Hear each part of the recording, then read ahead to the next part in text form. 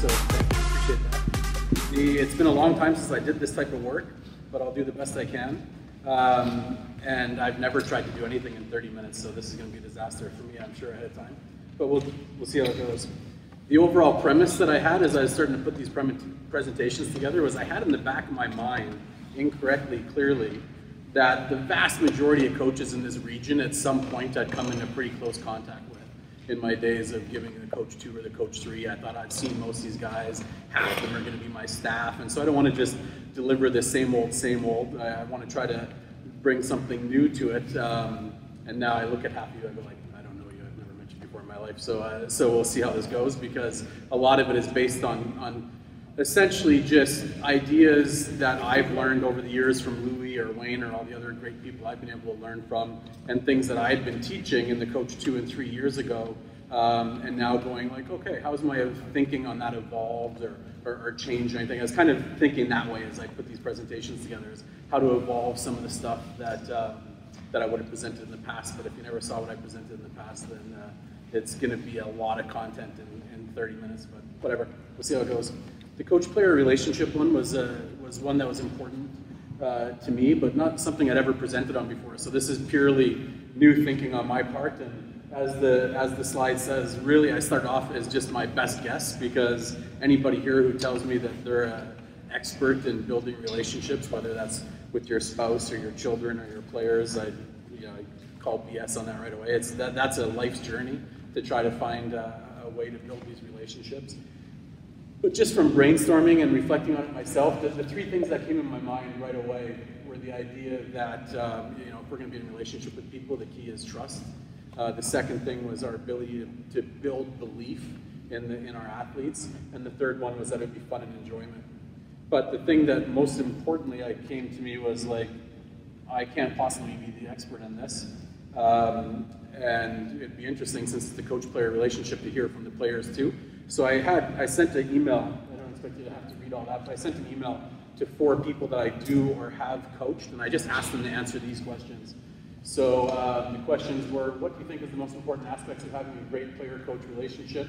Can you explain the way your childhood coach fostered a good relationship with you? Explain any tour or college coaches that fostered a good relationship with you and how it was different or the same.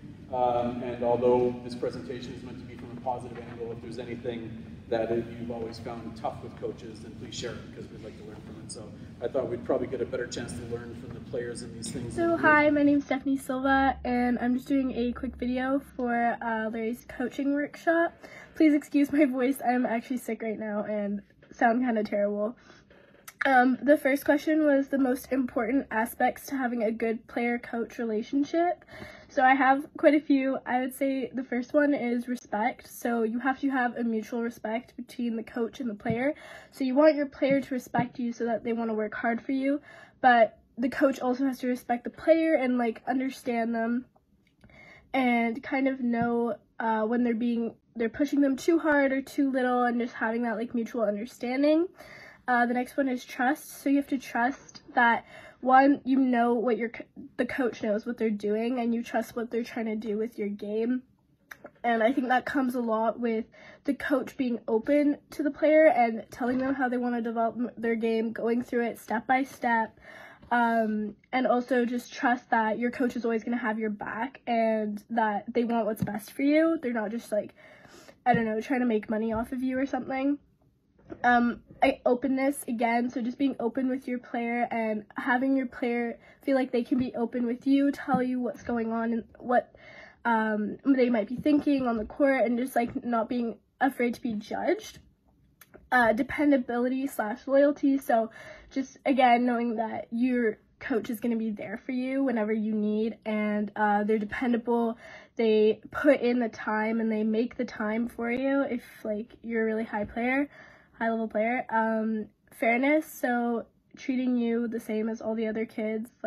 It's terrible to have an unfair coach who is chooses favorites or whatever.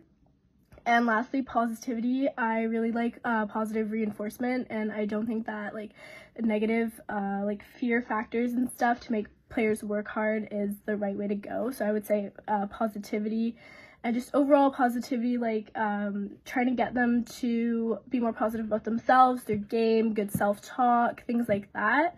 I think a coach can really affect. The second question was the way your childhood coach fostered a good relationship with you. So basically all the things I just said: respect, trust, openness, dependability, and fairness and positivity. And the other thing I would add is dedication. So my coach has always been really dedicated to me. I don't know if I'm allowed to name them, but like they know who they are because they'll probably be there. And yeah, so just being like super dedicated to me and my game, and knowing that like they really want what's best for me.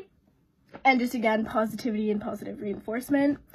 The only bad coach experience I would have is, I would say, when coaches either pick favorites and then, like, make other players feel kind of bad. And also being overly negative. So, like, especially, like, using kind of fear as a tool to make your players work harder. So sometimes, yeah, we deserve to, like, run suicides, whatever, if everyone's goofing off and, like, not working hard or anything. But just using like too many punishments and just being like super negative, like yelling too much. Like obviously sometimes everyone deserves to be like yelled at or like come on, like get it together, but just doing it all the time is so bad, and I think it builds such an unhealthy relationship with your player, because I think your player is going to lose respect for you, but they're only going to do it out of fear, but they're not going to respect you anymore, which is kind of like the most important thing in a coach-player relationship. And yeah, that's about it. So thank you. Bye. Hello, my name is James McGee. I'm from Dublin, Ireland. I'm a former professional tennis player. I played 10 years on the ATP Tour, career high ranking of 140 in the world in singles. I played Davis Cup for Ireland. I played all the Grand Slams, qualified into the US Open in 2014, and really had a chance to dedicate my whole life to professional tennis. The reason I'm creating this video is to talk about some of the aspects of coaching that helped me down through the years, how my childhood coach helped me, how my college coach helped me, and how my professional coach on the tour helped me. Looking back when I was, 13, 14 years of age, I think one of the things that Larry helped me with, Larry Jurovich, is he was a really great listener.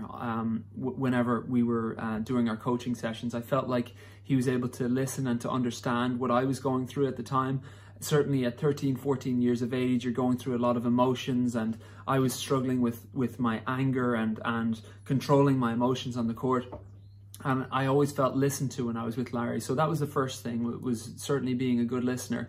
The second thing that I felt Larry helped me with was he used to always say things like, you chase down every ball, you don't let one ball go by you. And he kept reinforcing this belief in me that I was one of these players that just didn't give up on any ball, and kind of like a positive label. And I felt like that really helped me, because as he told me that every day, I saw myself as a player that, was a fighter and someone that never gave up. And he kept encouraging me to be that type of a player. So having, those two things, they're the two things that certainly helped. Obviously, he helped me from a technical point of view as well, and from a tactical point of view. But the thing that really stands out to me long-term wise is the mental aspect of his coaching, and how he listened to me and that. And looking at my career and thinking back to the coaches that helped me and that maybe I struggled with, I felt the coaches that I gelled the most with were the ones that kept me relaxed on the court. I was a player that really got fired up and liked to get really into matches, but the key thing for me was staying relaxed and keeping that kind of ideal performance state. And so for the coaches that I gelled with were the ones that could make me laugh before going out onto the court, and keep things relaxed and keep the practice sessions relaxed.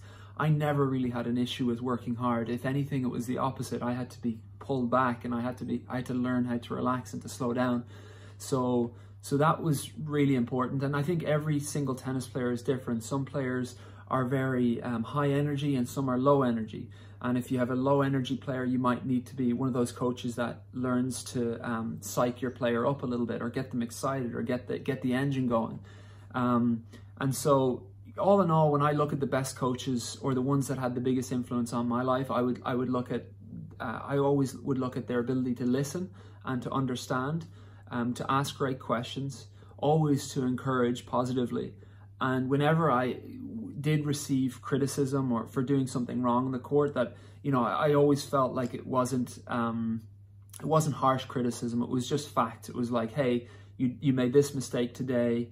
All we have to do is focus on this, this, and this, and you're going to get through that the next time, and you're going to get through that match. And so it's just constant positive feedback, and that's really really the things that come into my mind when I think of the best coaching. Lots of positivity, and above all, keeping it lighthearted and fun. I think that's important. If it gets too serious, it can have the opposite effect, and players can get tight and they can start hating or resenting the game or resenting the coach, and that's the last thing you want.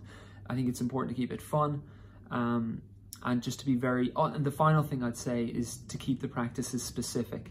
Sometimes practices can be very all round, and they're not tailored towards the player's game. And obviously, as you grow up and start playing at a professional level, you have to be very, very clear on how you want to practice and have very purposeful practice. And that's just something I want to add in there, that coaches that can create a purposeful practice type environment, they're the ones that are going to help the players grow the most and grow the quickest. So thank you very much. In terms of, you know, bad coach-player relationship, you know, I kind of struggle to think about this a little bit. But I do think when you can kind of tell when a coach doesn't really, when maybe you're not their priority, that they're more interested in someone else. I think it doesn't take a rocket scientist to figure out who the coach's priority is within a group.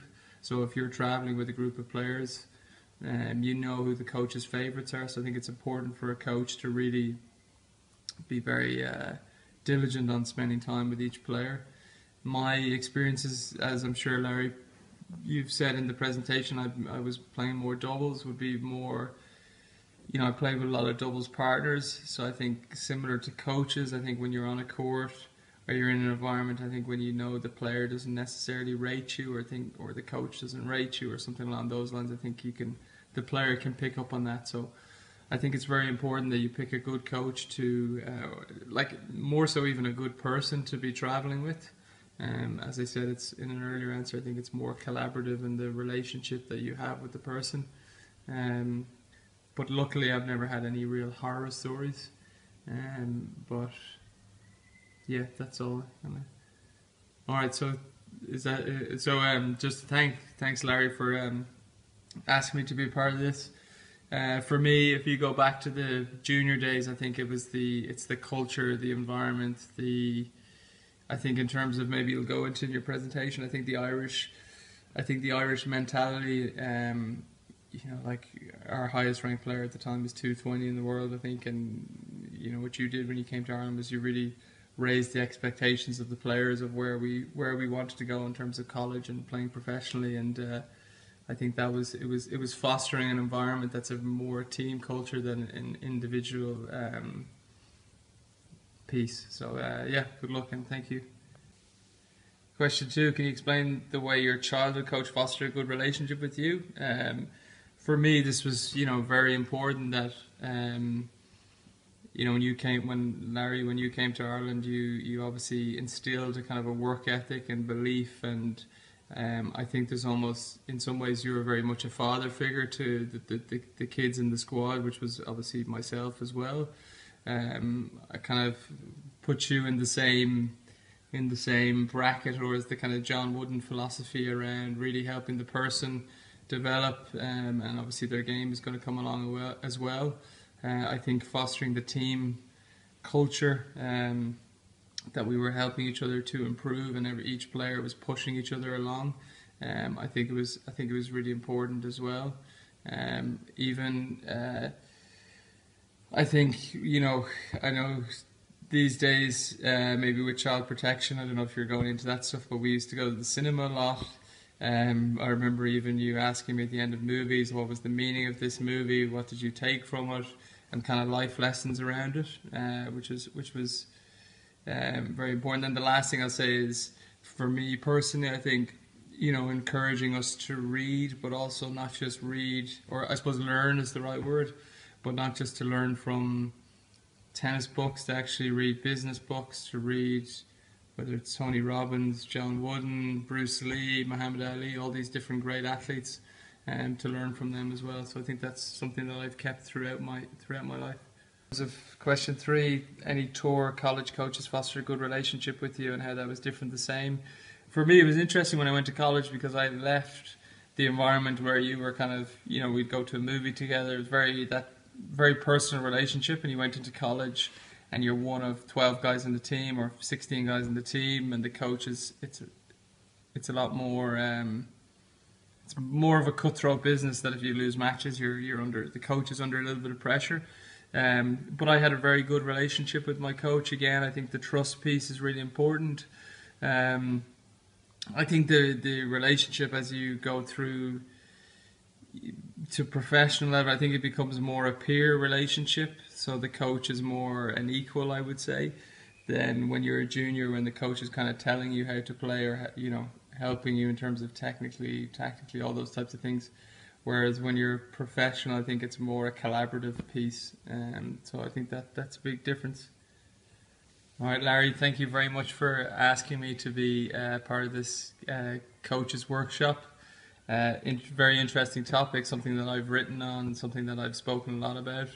And obviously you were my childhood coach as well. So in terms of the questions, what do you think the most important aspects to having a great player-coach relationship? For me, I suppose different stages of your career, but I think trust is really important, that you trust your coach. You trust that tactically they're helping you, that you feel like they're helping you improve, and that the trust is there. I also think it's important that you can get on well with your coach off the court, that you have that kind of camaraderie, because if you're playing professionally, or you're a junior, or you're spending a lot of time with the coach, they have a huge impact on your life. And I think it's important that you get on with them off the court as well. My story in this, and that's not what the intention was in putting this presentation together. So I just ask you to trust the fact that the only people that I could ask about these relationships were people that I have a good enough relationship with, or know me well enough that I could send them the email. If I could ask other players that don't know me, then they would have told amazing stories about you and the relationships they had. But just want you to know, it definitely wasn't about me. I just went to the people that I know well. And I will say, just because it's hard to watch those things for me personally, and hopefully for you as a coach, if you ever get a chance, because it's a real blessing when you do, to have an opportunity to hear one of the players talk about that sort of thing, is that the two Jameses, Arv and Steph, are still little kids, but the two Jameses have grown up to be amazing men. Big James here, he's Big James because he's 6'6", little James is 6'1". But Big James, he now works as a business consultant. He's flown to Los Angeles to work with banks. He's still living in Dublin, to work with banks and help their managers. And then the next weekend he's on Necker Island coaching Richard Branson and all these guys. So he's living quite the life, but he's a really amazing guy. And James McGee is actually working in Vegas. He's coaching in the mornings kids. It's a charity that he got to know when he was in college. Where basically they help young athletes that could never have the resources to get to the point that they could get a college scholarship. And so they identify these young kids, he coaches them in the mornings, and in the afternoon he goes out to local businesses and just tries to raise money to keep the whole program going as this charity to get kids college scholarships that don't come from a demographic that could. So they're really, really neat guys. I'm really proud of them. Anyways. Question 3. I did it again. Slow learner, for sure. Slow learner.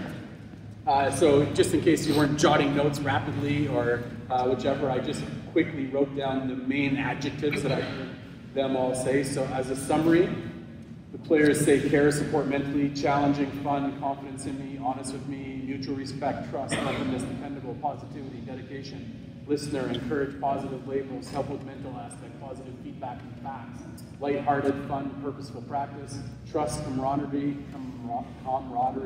instilling work ethic and belief, help a person spend time, go to movies, encourage them to learn and read. And it's so easy because people can use different adjectives if they want, but you can see some really, I think, clear messages forming. And I said to Wayne after I got these videos back and I was inserting them in my presentation, I said, I only hope that the coaches will believe that I did my part before I sent it to the kids, right? Because so much of this, I think, is very consistent.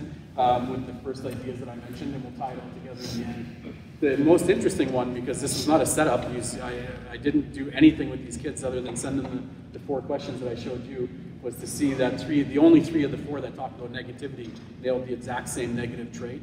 And I know as somebody who's, I don't want to say a leader, that sounds presumptuous, but somebody who is in charge of staffs and has to work with other coaches on my team, it is probably the #1 complaint I've heard over the years is, you know, that coach favors this player, that coach favors that player. So I would have never put that in a presentation, but it was interesting that came out as the answer from so many of the players, and something that I think we need to be super cautious of.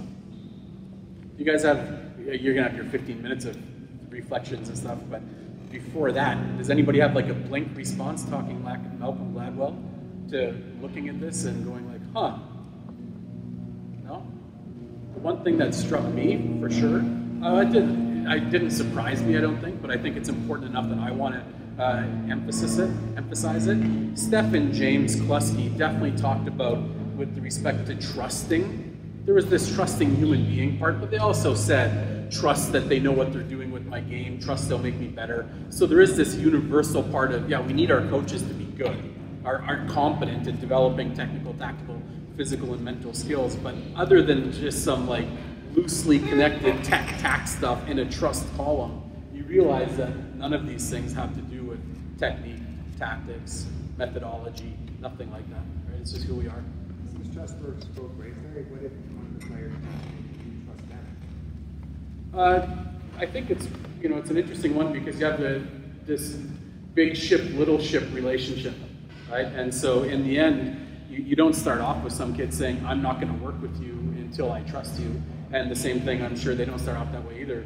You just start in this relationship, and reality is, and this is what I was going to say after the next slide, but if this all seems way too slanted in one direction, the other thing, if you guys don't do this kind of thing, because it's the way my brain works, is I'll point out to you the obvious bias here, right? Because I'm presenting to you what I think is important in a player-coach relationship, and what players who I have a very good relationship with think is important in a player-coach relationship. So some other coach with a completely different philosophy would have great relationship with their players, and they would just value different things. So this is not universal by any stretch, but I think it's worth learning from. You know? With respect to the trust piece, the answer is just that this always builds over time, right? Their trust in me must have built over time. They didn't start with some huge trust. They started with looking for a coach, right? And the same thing with me. And so when you say, what are the things, little Arav there was so cute because I started with him. He was from Calgary, for the Calgary coaches that might have known him over there. And when he came over here last September, he'd been working with Jeff Spears, who's a friend of mine for years. And, you know, we started talking, and I would say, and Arav alluded to it in the message, but I said to Arav, okay, we need to do this work technically. And I said, I got to tell you, Arav, and I'd never met the kid. I was just trying to set a tone. I said, like, this is going to take months. I said, this is probably 6 months to change this. He's like, I could do it in 3. I'm like, yeah, that's cute, but we'll see. I said, like, 6 months would be great. I said, at 6 months, you'll be 12 and a half. That'll be enough, you know, you're good. And he's like, I'll do it in 3. And you know what? He did it in 3 because he went home and shadow swinged and put extra practice and went to the ball machine. And so you can imagine that starts to build my trust in him. This is the kind of kid who's going to do what he says he's going to do, who's going to buy into the message and follow through. So I just think it's that. As you spend time with people, trust either grows or diminishes. I don't know if that's an answer or not, but it's all I've got. I'm going to do this right. Ready? All right, so if we go back to the 3 that I said at the beginning, and like I said, honest to goodness, I put my presentation together before I sent the video out, so it's just interesting how closely connected they are. But this is what I had just started to think about. When you talk about, for us, how do we develop that trust? One of them, and it's part of Louis' original coaching methodology and the 4 pillars of it. Perfect. I thought I didn't have enough time. I thought I didn't have enough material for 30 minutes. But to be player-centered, and what does that mean? I think that players can see through coaches that are just there to build their resume. You haven't developed a provincial champion yet, and so you're putting all this extra time in because you want that kid to win provincials for your resume, not because you care about them. And you've got their back, and so at some point, you know, James Kluski, for example, and I'm sure a lot of you, at least, well, there's not that many of them in the room that are as old as I am, but those people that have been doing this for as long as I have probably have a story like this. But when James was U17, he came to the court one morning and he had just, he just has a beautiful spirit about him. Derek knows him. I don't know if you ever met James, but he's a everybody likes him kind of guy. He just always has that aura about him. He came on court and he just looked miserable. And I was like, what the heck, James? And he said, well, I just got a call. My parents dropped me off at practice, but my brother was in an accident last night, and I don't know what's going on. They're in the hospital. And it turned out his brother had a tragic accident, and was a quadriplegic now. The hay bale fell on him and all this kind of stuff. But the point is that over the next 3 months, when his parents were in the hospital almost 24 hours a day, James just stayed at my house. Right? That's just the way it goes, isn't it? And that's the kind of like, whatever is going on in life, I've got your back. I'm not just here, as Stephanie said, trying to make some money off of the lesson or something like that. So, you've got their back. This is my piece, confidential. They know they can confide in you. And that happens more and more as the kids get older, right? You know, like when you're traveling on tour and people are all of a sudden like, I remember, and maybe I won't, yeah, that's too confidential. That would be not being able to confide in me. But, you know, I was in situations on tour that were just going, I was just going, what? I'm a tennis coach. How am I in this position? But you just need to be there for your athletes, and so you're doing those things. So that's the bottom line for how we're, you know, some thoughts on how we could build trust. Belief building is such a bigger notion. I thought I'd just quickly Google it. So I came up with Carl Pickard here, and I just went like this. So appreciate effort no matter win or lose. Encourage practice to build confidence. Let them figure problems for themselves. Let them act their age. Encourage curiosity. Give them new challenges. Avoid creating shortcuts or making expectations for the child. Never criticize their performance. Treat mistakes like building blocks for learning. Open the door to new experiences. Teach them what you how you know how to do. I don't know what he's talking about. Don't tell them when you're worried about them. Praise them when they're deal with adversity. Offer to help support, but not too much. Applaud their courage, trying something new. Celebrate excitement and learning. Don't allow them to escape reality by spending their time on the internet. Be authoritative, but not too forceful or strict. That's what Carl Pickard said. I said this. Anybody who's been part of that before, there's that DVF model that I always use, and the V is vision. You know, if you're trying to help somebody change, you have to be able to create a vision. And so at some point, I think, you know, and Kleski talked about that a little bit with the idea of like changing the actual thought process, the standard of just getting into a low-level college and never playing pro was the highest standard that Irish players were thinking about at the time. The kid that was 240 in the world there he's talking about was Peter Clark that you mentioned earlier, and Peter Clark was Australian. He just happened to live on an Irish passport, right? And so there just wasn't any good Irish players, and so trying to build a new vision for how good somebody could be, encourage, and then connect the dots, bring the facts. It was interesting. McGee even talked about that, and so again, that just touches down on my coaching methodology a little bit, but at some point, I think the most powerful thing you can say to a player is you realize that you only converted 18% of break points in that match. That's what brought the difference in the match. Now let's dig into that, unpack that, and figure out how we can improve that to 35% or something like this, and that could be the difference in that match. Instead of, why are you such a choke and you're missing, oh, you got in the spit zone there. Anyways, so that was that piece. And then fun and enjoyment, and the only thing that I just can't stress enough, it's the only thing that came to my mind, is that we know that this is a 10 to 15 year journey if we're going to help these kids reach their full potential. 10,000 hours, I know there's all sorts of, you know, faults in that logic, or at least the way it's presented publicly, but, you know, it takes a long time. I know that when Vundin and I were in the car this morning, we were just talking about at the peak of it, I was spending 150,000 air miles a year, which means that you're spending 16-hour flights from San Francisco to Melbourne beside this player who you've already spent a week with. It is like, bottom line is we spend a ton of time with these kids and these players as they're going along. And if it's not fun and enjoyable, I just don't think you're ever going to reach that sort of finish line. So absolutely. That's it. Cool.